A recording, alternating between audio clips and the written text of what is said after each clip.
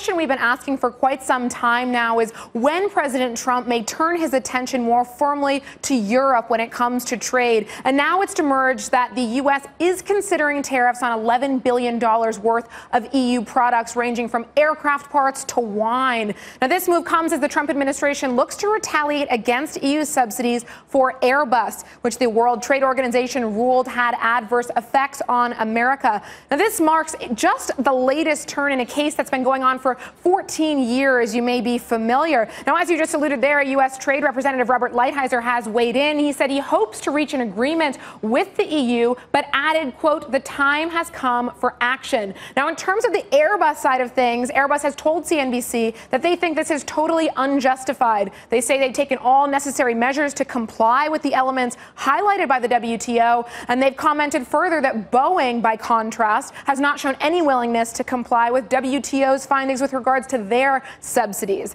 Now, the European Union is preparing for possible retaliation at this stage, and the European Commission over here has said that the level of proposed U.S. countermeasures was greatly exaggerated. That's according to Reuters. Now, as I said, this has been going on for about 14 years, but this marks a distinct escalation in tensions between the U.S. and the European Union. I want to give you a quick look at how Airbus, as well as the broader aerospace and defense sectors, are trading on the back of this news. Airbus down about 1.44%. Thales down as well, 1.44%. So overall, we are seeing a pullback in aerospace and defense, and we'll have to wait and see whether this is just the beginning of further escalation in tensions between the U.S. and the EU.